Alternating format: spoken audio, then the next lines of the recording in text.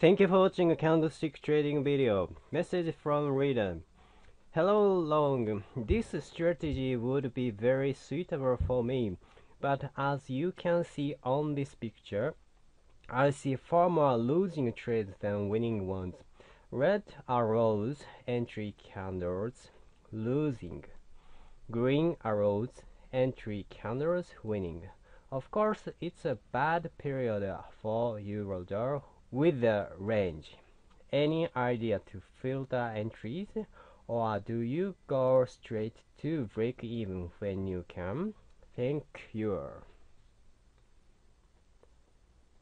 This candlestick body is smaller than previous bar body. Bigger than previous bar body is better. This candlestick body is bigger than previous bar, but this candlestick close is inside previous high and low.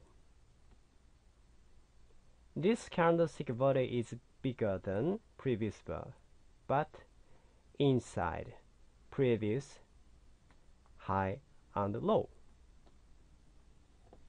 This candlestick body is bigger than previous bar, but close price is inside previous high and low. This candlestick body is bigger than previous bar and outside previous high and low. You can take profit next bar close. This candlestick body is bigger than previous bar body and close price is reverse inside previous high and low. And window gaps appear, so gap trade is best. This candlestick body is bigger than previous bar, but close price is inside previous high and low.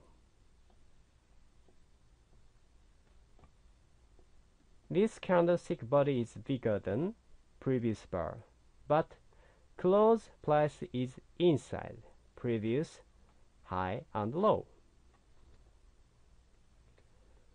Find bigger body and inside close price confirmation.